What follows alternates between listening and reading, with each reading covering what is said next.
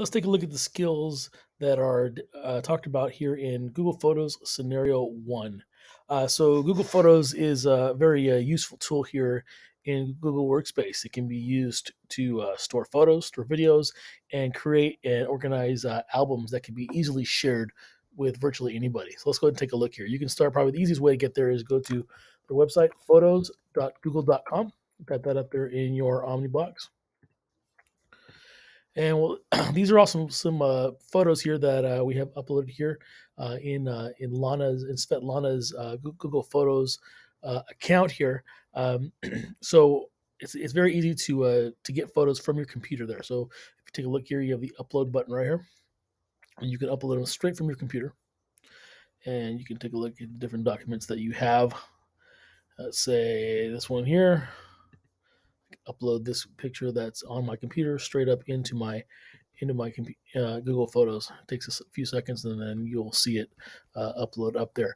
You can also do it where you automatically back up photos from your computer. So you will give Google Photos permission to search your computer for new pictures that are saved, and it will upload it for you. And the cool thing about Photos is that you can do this for not just photos, but also videos as well. So right here, this is an actual video here that we have saved in Google Photos. So it's not just pictures. So you can set it where it automatically backs it up for you. And the cool thing is that with Google Photos, whatever's in your account can be you can access it from any device with an internet connection. So your phone, your tablet, your laptop, or you can log into someone else's laptop, log into your account, and have access to all of these. In addition, you can turn these into albums here. So let's say here, I'm going to make an album of the different images here. So let's say I want to create an album. Let's say I'm going to take some logos here. So this is a logo. This is a logo. So these three here are logo. Here's another logo right here for Jamboard. So we have 4 pictures that are logos. I want to make a folder for my logo. So up here at the top, you have the plus button here. I'm going to put here create album. And I'm going to put new album. And we'll call this logos.